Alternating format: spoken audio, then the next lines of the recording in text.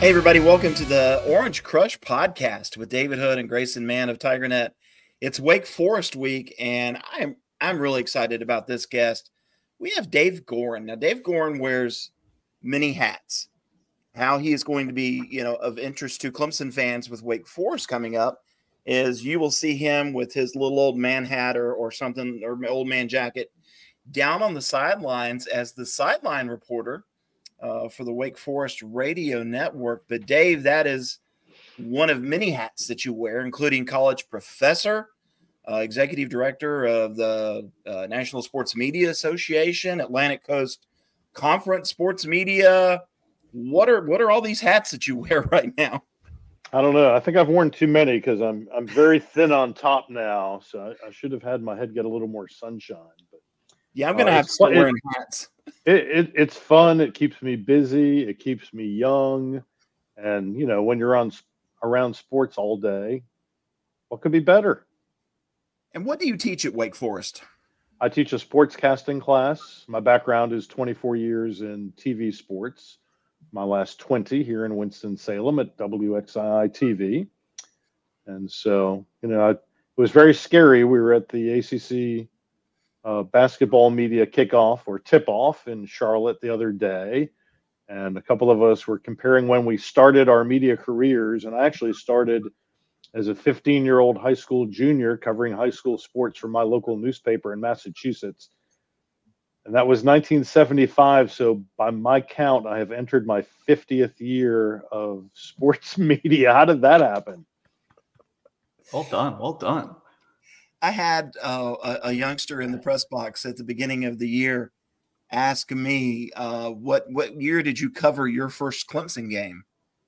And I looked at them and I said, I have to be really honest with you. My first Clemson game was September the 18th, 1986, Clemson in Georgia.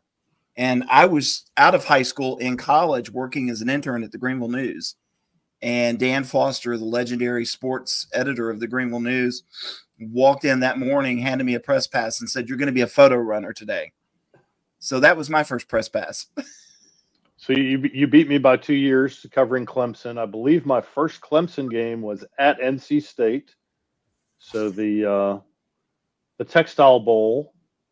And my memory of that game is after leaving, I happened to, with 50,000 people there, I run into a guy I went to college with. I went to Syracuse, which wasn't playing that day, but he was there watching and I was there covering the game. And there he was. That's what I remember. I think I remember it being a low scoring game, like a lot of field goals, like 9-6 or 12-9. Might have to go look that up. Some history lessons here in the Orange Crush podcast. Dave, what's sort of the day-to-day, or I guess the day in the life of when you get to the Wake Forest sideline aspect of the hats that you wear? Sort of what is that process like on a normal Saturday? Well, I would actually back up and tell you we attend Dave Clawson's formal press conference on Tuesday afternoon, and one of the cool things we do is after he's done with the formal press conference in the team auditorium, we go downstairs into one of the new buildings for football, and we have a little off the record session, and it's been incredibly educational for those of us. And I've covered sports, as I said, for almost 50 years and covered a lot of football and a lot of football games, but to have the kind of insight that he's willing to give is amazing. And then Saturday, typically try to get there 3 hours before kickoff. We go on the air 1 hour before. Stan Cotton, our play-by-play guy, and Larry Sorensen, our color man, our engineer, Tim Sparks, our spotter, Josh Nixon. When the pregame show comes on, Stan will open the show, toss to Larry for a quick comment, and then he'll toss to me down on the field for an opening comment. And then until 2 years ago, I was done with the pregame show, but 2 years ago they decided they wanted me to interview somebody on the field. And that's been fun because it can be anybody. And, I try to think like a fan. It's like, I always like to get the behind the scenes, behind the curtain look. It's like, what do you do? I know you have a title, but what do you do? And the guy that I'm still trying to get to do it with me is the guy who drives the semi. with all the equipment from place to place. So far, I think he's really, really shy. He doesn't want to come on with me. But I've done, team doctors, booster club people, team nutritionists, tutors, anyone who has anything to do with either the team or the athletic program as a whole. It's been really interesting. So now that makes, I have a question I've always wanted to ask somebody and I keep forgetting. Is the mascot that drives the motorcycle out the same guy that is the mascot during the game? Or do they have some special guy that hangs out in the Harley bar on Friday nights as the mascot for that moment? That's a really good question. I am not sure I know the answer, but I am pretty sure I know the answer. Different. I think they're brothers. They're twins. Gotcha. How about that? Well, at least on the outside. On the inside, it'll be the person who performs during the game is a student. I do not believe the person who rides the Harley out is a student. Probably liability there if there's a student driving that Harley. Liability, schmiability. Florida State. That's true. Right. Or the wagon in Oklahoma. I've seen that topple a couple times. So who knows? Yeah, the one I fear we will see one day is somebody get trampled by Ralphie the Buffalo at Colorado. Or Bevo at Texas. That's right. Well, they almost had I think Uga and the Debo from Texas almost brawl a little bit at the Sugar Bowl. Absolutely. Back in 2018. So there's danger here, guys. There's danger. Yeah, and I'm a big fan of bulldogs as a species. So I would be all over Uga. So anyway, so that's my pregame routine, and then we go into the game, and it's if I have something to say, my microphone is open only to our engineer. So I don't know how we came up with this as my go-to, but I say I'll take. It's like that sounds really selfish, and then he will tell Stan Cotton in his ear that I have something, and Stan will throw it down to me. Oh, absolutely, and the absolute. I mean, we're very fortunate in this league. The announcers who work this league are some of the nicest people I have ever met, and that includes Don Munson at Clemson, who I go way back with. But anyway, then, depending on whether TV wants Coach Clawson first coming off the field, if they do, I will get him coming out from the locker room at halftime. Otherwise, I will get him going in. And then after the game, I interview 2 players outside the locker room, and then I'm done for the day.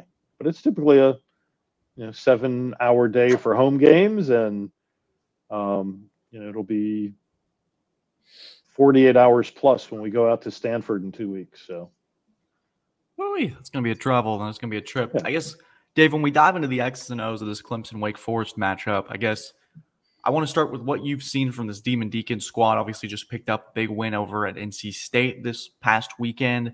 How is this offense starting to find its groove? And just what are some things that maybe Clemson fans need to watch for going into this noon kick? Well, I think Hank Bachmeier, the transfer portal quarterback they got, spent 3 years at Boise State. Last year at Louisiana Tech, had some injuries last year. He has been really good. And you guys know, anytime you put a new guy in there, whether it's a freshman or a transfer, it takes a little while to get used to a new offense and then used to the personnel with whom you haven't played yet. But he's come in and done a really nice job. Offensive line is improved from last year. We've had some injuries at receiver, and still some of the younger guys have stepped in and filled those roles nicely. You can almost see that improvement on a week-to-week basis. And Damon Claiborne at running back is as good as Wake has had. Maybe Kenneth Walker III, who's playing in the NFL. Other than that, maybe the best running back in the last 20 to 25 years. So offensively, they're playing really well. They had a couple missteps against Ole Miss that probably would have made that game closer. And then, the defense, and Coach Clawson will tell you the defensive secondary is where they're struggling, and then not getting enough of a pass rush to take some of the heat off the secondary is a secondary issue. I think the players would tell you they should be 4-1 right now. Those 2 one-score losses, including the last-minute field goal attempt that clanged off the upright that would have tied it and sent it to overtime, and then a 1-score loss, less than a touchdown, to Virginia. So we all know it's a funny game, and you have to. You can say coulda, woulda, shoulda, but unless you did, you are what the record says you are. So here we go. We're so used to this Wake Forest offense and seeing Sam Hartman run it to perfection with that slow mesh. And I've tried to go back and watch a couple. Are they doing that slow mesh with Bachmeier as much as they once did? I don't. Maybe the last couple of years, I think people thought that was all they have run, and the last couple of years, they've gone away from it. Yeah. Dave Clawson said they've been running it maybe 20% of the time. So, right. I haven't studied it enough to know what percentage of the time they're running it. They are still running it. Hank doesn't look as comfortable with it as Sam did, but Sam had it down to a T. So, and you can't argue with the offensive production from Hank. So, he's getting better at running it week by week, and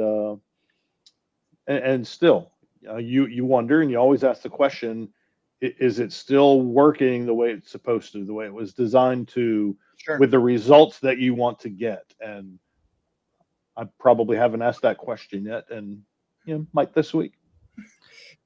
One of the questions, and I'm sorry, Grayson, that I had. The other one was they're not throwing to the tight end quite as much either. Harry Lodge has 7 receptions, but that's it. They're kind of letting everything, like Bachmeier, really throw it down the field. I don't see a lot of that underneath stuff like I'm used to seeing either.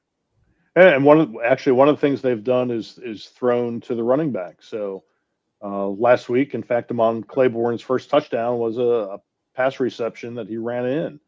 So that's something, we all sit there as amateur offensive coordinators and we think we can make the play calls. What we don't see is, what are the defensive tendencies that we have watched film all week on that we are going to counter. So you like to see them mix things up to keep the defense off balance. They want to do that, but they know what's coming better than we do. And with that mesh offense, I was talking to Wade Woodaz on Wednesday, a Clemson linebacker, and he said that when they really hold on to the ball for that long, it sort of teaches you to go against your tendencies and it forces you to be nosy. The way that sort of defenses or offenses have attacked this Wes Goodwin defense has sort of been to attack tendencies and attack the edge and sort of try to break that norm and that rhythm. Could you see them running a little bit more mesh to say, hey, we're going to challenge this Goodwin defense that's had some challenges against this attack from Wake Forest the last couple of years? Or do you maybe see them trying to stay on schedule with Bachmeier and what he's comfortable with? I think it will be a little bit of both. I mean, you obviously when the coaches watch film, it's what are they doing defensively? Can we exploit this, exploit that? And then the slow mesh, quarterback is looking for whatever his key is on that play or keys are, and then has to make that. You hope it's a split-second decision. Sometimes we look at it as like, gosh, would he pull that ball out and do, make a decision already? But he's got to wait for his key. That's the thing that most of us who are not with it all the time and don't watch it all the time and aren't up on what it's supposed to do, we say, hurry up, and he might be waiting for that one key. And as I said, the offensive line has improved this year, so they're giving him that extra tenth of a second on most plays that can mean the difference between a receiver getting open or maybe a 1 inch more gap that a running back can run through. Defensively, I guess Nick Anderson, he's the safety, right? Mm-hmm. He and Evan Slocum, who are the veterans in the defensive backfield. He leads the team with 60 tackles, and I don't think that is optimal. Now the linebackers that Wake has, I was watching them. You've got Dylan Hazen, Branson Combs,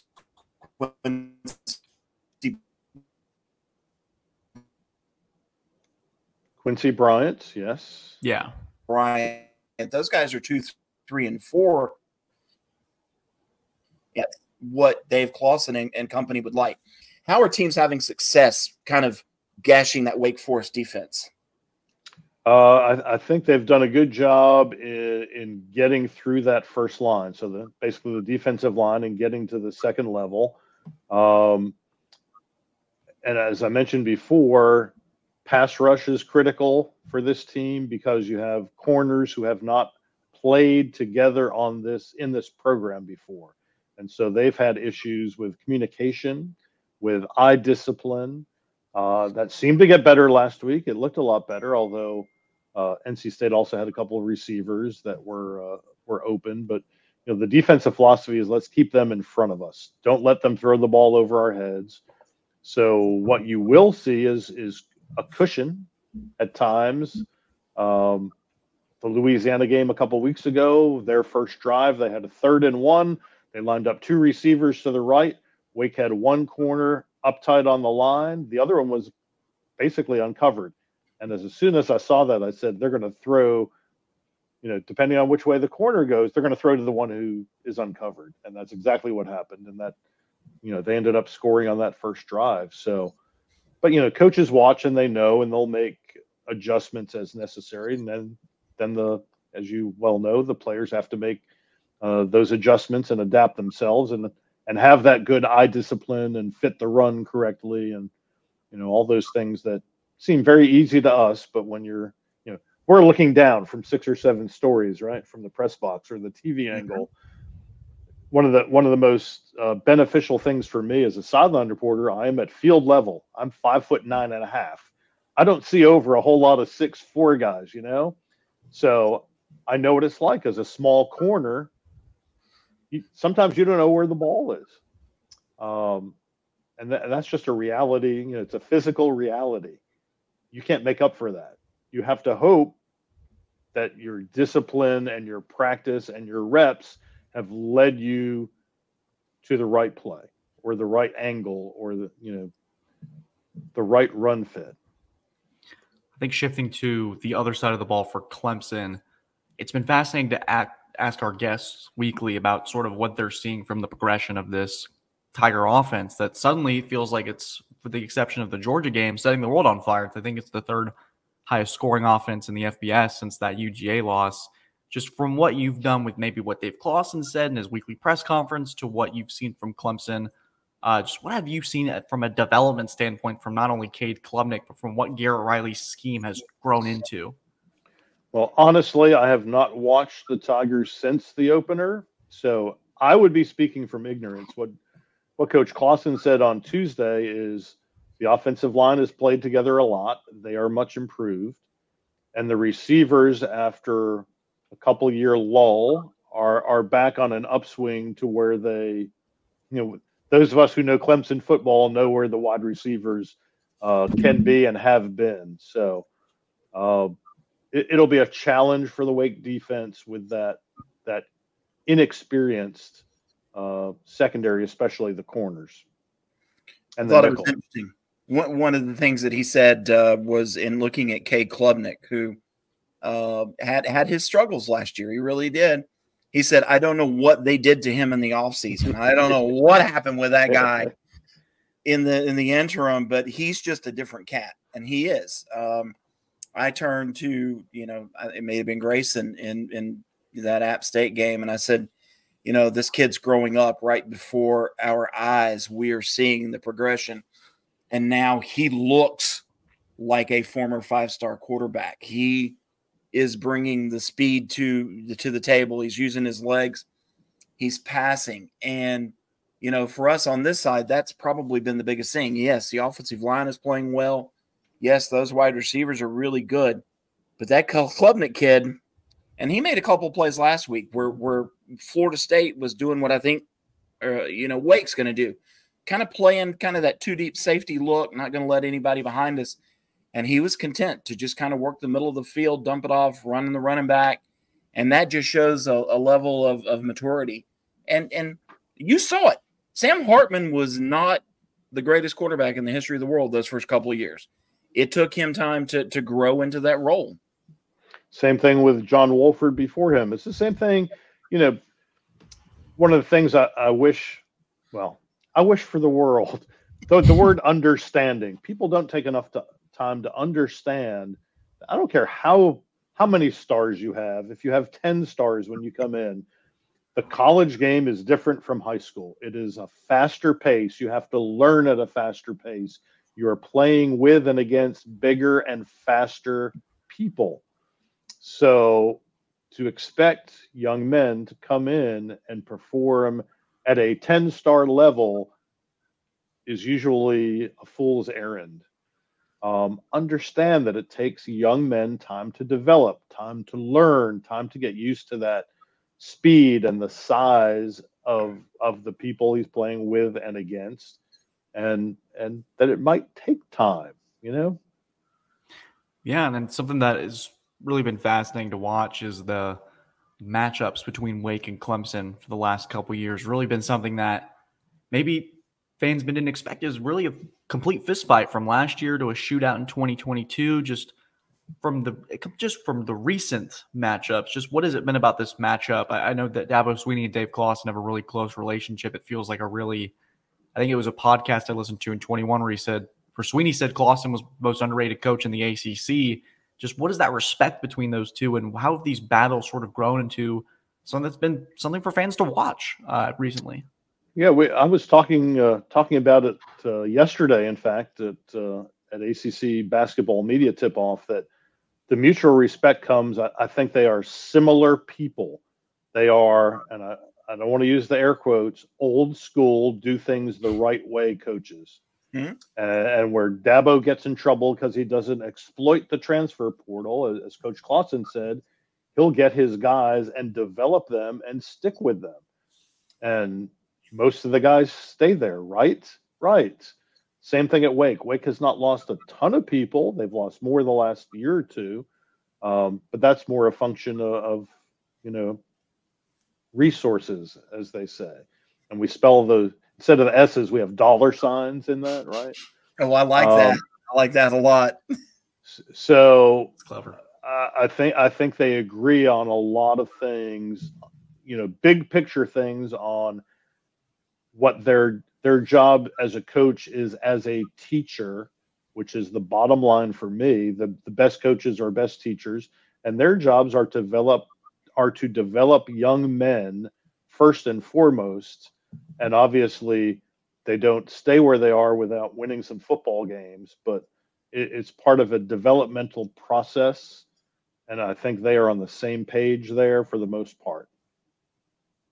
This Wake Forest program, to me, you can almost say that they are responsible for Dabo Swinney being the head coach, because the last time Clemson lost to Wake Forest was, up in Winston-Salem. It was Tommy Bowden's last game. Tommy Bowden, after the game, seemed a little bit down. What's wrong? I think I'm not going to be the head coach Monday when this thing rolls around. And he wasn't. They replaced him with some cat named Dabo. And this Dabo guy is 15-0 against Wake Forest. And that number absolutely blows me away, because Wake has had some really good teams. Clemson's had some really good teams. They've been on a great roll. They've maybe had some teams that maybe weren't as good as Wake. Maybe a couple of years ago when Wake won the ACC Atlantic, played in the championship game. That was a team that I thought could have come into Clemson and won, and yet they haven't been able to get over the hump. I could sense frustration from Sam Hartman. And you think at some point, no matter how good they are, somebody's going to beat somebody. Does this streak surprise you at all? A little bit, I think, and you may have heard it in Dave Clawson's press conference on Tuesday. He said the game 2 years ago, he will take to his grave with him, that double overtime game. And that was one, I think, anyone associated with Wake Forest will tell you they think they let that get away from them. Yeah, absolutely. And I don't disagree with that assessment. But yeah, I mean, look at Clemson's basketball losing streak in Chapel Hill that finally came to an end. And I, same thing. Clemson basketball was good enough to win games. They just couldn't. It's not the same players every year. That's the other thing we have to remember. And Clemson recruits at a different level than Wake does. That's just reality. But every once in a while they do. They'll have a team it has to be a year where Wake is up and Clemson's down. Doesn't happen very often, but that'll be the time that it happens. In order for Wake to win on Saturday, they'll have to play their very best, and Clemson will probably not have to be at their best. So they'll have to win the turnover battle, make some big plays. Don't let all the things the coaches will tell you. I think that the final comment there answered my last question. David, if you have anything, I think we got a pretty solid preview here. No, I think this is great. Dave, we appreciate you coming on, and we will see you in the press box. We're taking out of here early in the morning, and we plan on being there about 9. You'll probably be more wide awake than me because I actually signed up to do a handful of high school games on the local TV package, which is fun to see the high school kids out there and when they see the bright lights. So I'll have the game in neighboring county tonight, which means I won't get – normally I would go to bed about 9:30 tonight for a noon game, but it's going to be a couple hours after that. So you might have to point me in the right direction when you see me in the press box tomorrow. We'll make sure we do when we see you, Dave. And this was Dave Goren, Wake Forest sideline reporter, a man of many hats, as we said earlier in the podcast. As you've seen in the banners flashed below, I want to thank our sponsors for all they do to make this Orange Crush podcast possible. Dave, thank you for your time, guys. Thank you. If you're traveling to Winston-Salem, be safe. Have a great day, and take care.